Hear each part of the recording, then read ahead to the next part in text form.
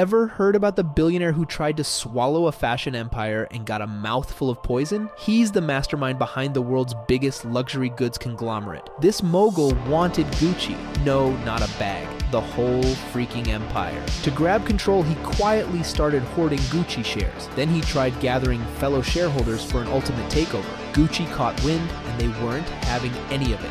In came a white knight, a third-party ally to shield Gucci from this billionaire. With their help, Gucci pulled a genius move. It used a poison pill defense. Gucci kept issuing new shares, diluting the notorious billionaire's stake in the company. Legal battles, public outrage, it was war. Finally, the sly billionaire gave up, and Gucci emerged victorious, leaving the billionaire licking his wounds. And the big name humiliated by Gucci? Bernard Arnault, billionaire CEO of Louis Vuitton Moet Hennessy.